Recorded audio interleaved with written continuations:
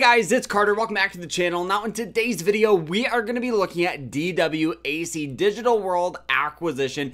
This stock is moving. This stock is grooving. We're going to be talking about what's going on and answering that main question of, is now the best time to invest in it? So guys, I hope you guys all enjoy it. If you guys do, hit that like button and subscribe. Also, guys, we have exciting news. We have a brand new swing trading course where we talk about my strategies on how I've been a full-time swing trader for over 6 years. So make sure you guys check it out. We talk about how I find stocks, my mindset, strategies. It's a one-stop shop for all of your swing trading needs. So make sure you guys sign up. You guys can use code YouTube to get 20% off. Check it out down below. But guys, let's dive into DWAC. DWAC, also known as Digital World Acquisition, aka Trump Media, aka Truth Social. This thing lately has been literally moving and grooving. Look at the 5-day chart. You guys will see that it literally went from, about $26 all the way up to highs at $58 a share,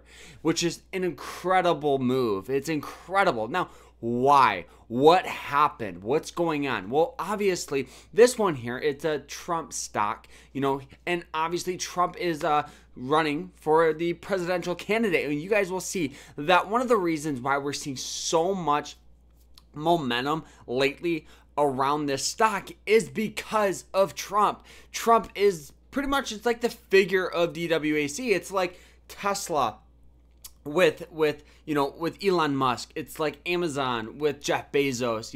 DWAC is Trump. Now, one of the reasons why we're getting so much accelerated growth lately is because lately, as we go to the news here, you guys will see that this is kind of why we're getting buying pressure. It's because Donald Trump is the projected winner of the New Hampshire 2024 Republican primary, which is another reason why people are hopping in on this. People are investing into this stock because of what Trump has to offer. It's like if you're wanting Trump, you're going to be buying this stock. And that's kind of what we've seen.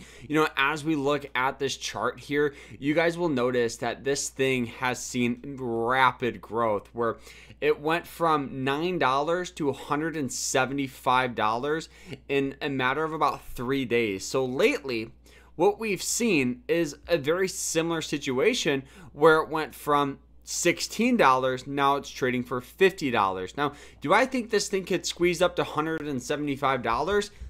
I don't know. I can't predict the future, but one thing I do know is what we're seeing is very similar tendencies. We're seeing these tendencies where people or hedge funds or funds that were once shorting this stock, you guys will see, because we've seen just this general sell-off. So these people that were once shorting the stock is now doing something called a short squeeze. So all of these stocks that were shorting, you have to buy them back. Now, the issue is when you buy a stock, what happens? It causes the share price to go up. Then when it goes up even higher, hedge funds and people that are shorting the stock get scared and then they sell their positions, aka buy those shares back, causing it to go up even more. So this is kind of what we're seeing. One of the things here as we go and we look at some of the financials with the stock, the earnings per share is down 230%.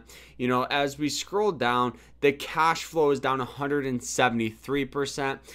This thing, it's not profitable, but what I do think, it's a fun play. It's a fun play if you like stocks that squeeze up like GameStop, AMC, all those. This is going to be your bread and butter, right? Something like this where we could possibly see this thing squeeze up to 175. But on the flip side, what else we see is, as we look at previous history of this stock squeezing up, you have to be very, very careful, because what happens? Just as fast as these stocks squeezes up, you guys will see it went from 175 all the way down to $40. So you have to be very, very cautious. If I was going to invest into this, I would look at it with the approach of, high risk, high reward. If I'm investing into this, I'm well aware that this thing could go to zero.